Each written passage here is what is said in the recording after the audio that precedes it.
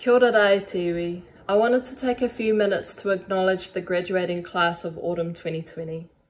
I also wanted to recognise that this completely sucks for all of you. We are asking you to make a sacrifice at the same time as sacrifices are being asked of all of us, but for you to miss your graduation is especially hard.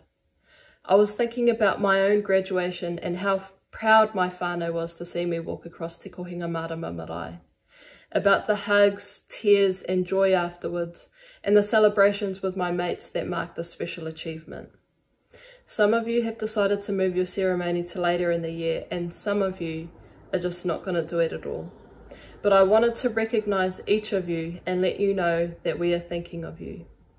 You should know that a gown and a hat don't make a graduation. That walking across a stage is not the achievement that you were working toward, but a recognition of work and sacrifice that took years. Your graduation is an acknowledgement of every late night study session, every 2 AM assignment binge, and every struggling group project.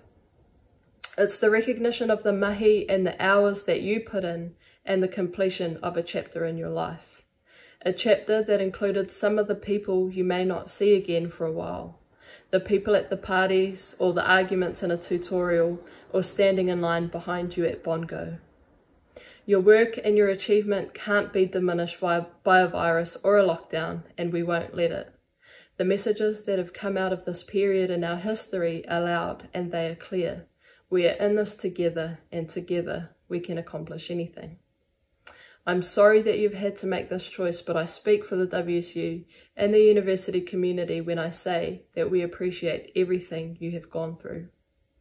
I also wanted to let you know that you don't have to graduate alone.